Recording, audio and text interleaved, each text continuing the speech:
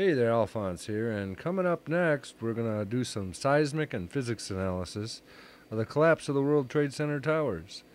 And my name's Alphonse of the Veterans for 9/11 Truth. This is one of the reasons why most of us don't believe the official government story. And we're going to look at charts, and we're going to look at graphs, we're going to look at Richter scales, and all sorts of things like that. Seismic records are courtesy of Columbia University Geology Department. We'll look at things like signal duration.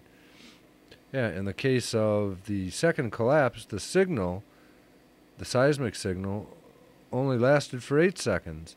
And the collapse had to last for at least 10 seconds. Here we created a hypothetical top 15 floors. We're going to drop that top 15 floors right on the ground and see what kind of earthquake it'll create. Theoretically, we're going to do it. We're not going to actually do it.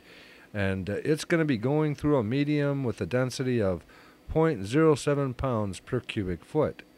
And that's the average density of the atmosphere.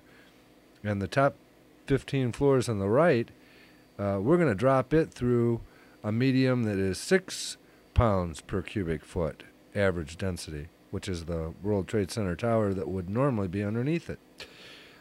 So what do you think is going to hit the ground first? The one that's going through the medium with a density of 0.07 pounds per cubic foot, or the one that's going through the World Trade Center towers, which has 6 pounds per cubic foot average density? I'm going to put my money on the one going through the thinner medium. You can test this theory out. Just take your fist and thrust it through the atmosphere right out in front of you, and then go to your wall and thrust your fist at the wall and see which one's more difficult to travel through. And you'll find out real quick that it's easy to go through air, and it's not easy to go through the wall, especially if you happen to catch a stud. But don't try that at home, folks, unless you've got some good boxing gloves on, or you know what you're doing. There's some karate people that might be able to do that without hurting themselves. Seismographic evidence, care of. Okay, we're going to talk about the Richter scale. It's an exponential base 10 logarithmic scale. You see down here on the bottom left, you've got 10 to the power of 1 equals 10.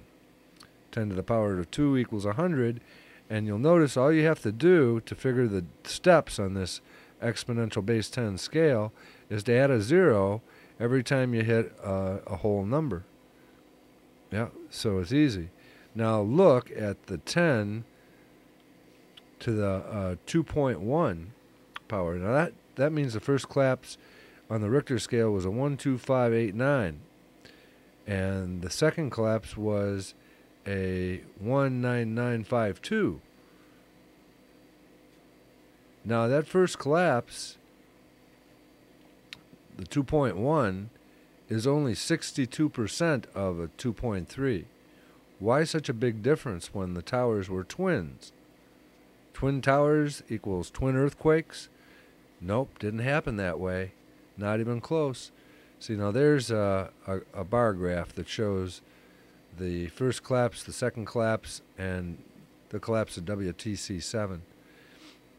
But what we're going to do with that hypothetical top 15 floors is we're going to calculate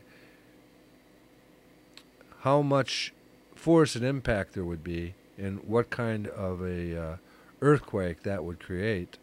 And we're using 1/15 of the mass of the towers, which is probably a little heavier than what it really is because those towers tapered as they went up, at least inside they did, because you don't need as much beef on the top as you do on the bottom because you're not carrying as big a load on top as the bottom. So you can see here we've got the joules and all the newtons, and one of the key factors here is how hard is the ground that you're dropping the thing on. And we're dropping it on ground that is in Manhattan Island. And that ground is as hard as it gets. And we're getting our information about the hardness of the ground from Stony Brook State University of New York, Department of Geosciences, and I can tell by looking here that they are PhDs when they talk about things like not just igneous and metamorphic, but metamorphic igneous. Yep. So that's what we're going to do, is drop that 15 floors down on the ground on Manhattan Island and see what happens. But it would generate the equivalent of, on the Richter scale, of 4.0730 on the Richter scale, and the equivalent yield would be several tons of TNT. Now the formula is basically 1/2 mass times velocity squared. So what's missing here? Must be something missing. Either the mass or the velocity of the World Trade Center towers must have been missing. Well, we've calculated the velocity, and we know that antenna there that was on top of the building moved 134 feet in 2.5 seconds. 134 feet in 2.5 seconds, which is actually faster than free fall. Those are just the calculations, and I did it based upon, I got the distance based upon a known distance, which is the 200 feet across the World Trade Center towers. See, something falling in a vacuum would travel 100 feet in 2.5 seconds. That antenna traveled 134 feet, somewhere in that vicinity. So we can see and measure the time it took for the antenna to move 134 feet with pretty good precision. We can conclude with great confidence that the WTC tower is falling with at least no resistance, and in fact may be being pulled down by something. So we can say with great certainty it wasn't the velocity that was missing, it was the mass. Where'd the mass go? The mass of the building. Well, take a look here and we can see that it is just going out. And we're going to play this in slow motion. Did you see that flash there? That's a squib. There's squib flashes all over the place. I'll play it again in super slow-mo here so you can see all the nice fireworks going off. Here, now watch. It's going to be in super slow motion, and you can see that the top of the building, the top 15 floors or so, there's a squib. Look at them all. Watch them all. Man. The top 15 floors are not falling down. They're falling over. So how does that pancake the building? There's another one. There's another one. Another one. Another one. I mean, these flashes are just all over the place. Like Christmas tree lights. Pow, pow, pow, pow, pow. Yeah, see, that the top of that building did not fall down on the rest of the building. But see, this is how I get my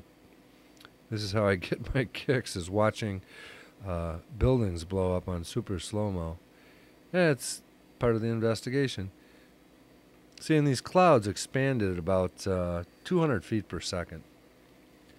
You know, they don't call them laws of physics for nothing. The laws of physics have never been shown to be wrong, not once. You know, the sun always comes up. Yeah. 90% of the building's mass was diminished in less than 10 seconds.